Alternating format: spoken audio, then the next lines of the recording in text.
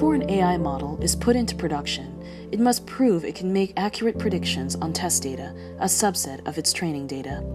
However, over time, production data can begin to look different than training data, causing the model to start making less accurate predictions.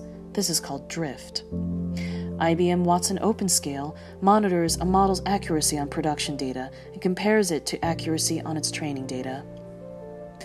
When the difference in accuracy exceeds a chosen threshold, OpenScale generates an alert. Watson OpenScale reveals which transactions caused drift and identifies the top transaction features responsible. For instance, 25% of the transactions causing drift in this loan approval model were problematic because of these features, which contain data crucially different from the training data.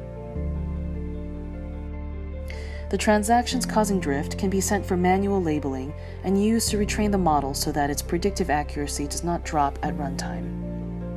Watson OpenScale not only helps identify drift, but also highlights its root cause and provides transactions which can be turned into training data useful in fixing drift.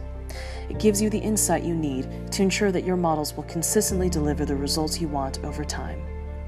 For instance, the retrained version of the model, but based on the recommendations made by Watson OpenScale, started making accurate recommendations, alleviating the drift. This is just one of the ways that Watson OpenScale helps you ensure your models are fair, explainable, and compliant, wherever your model was built or is running.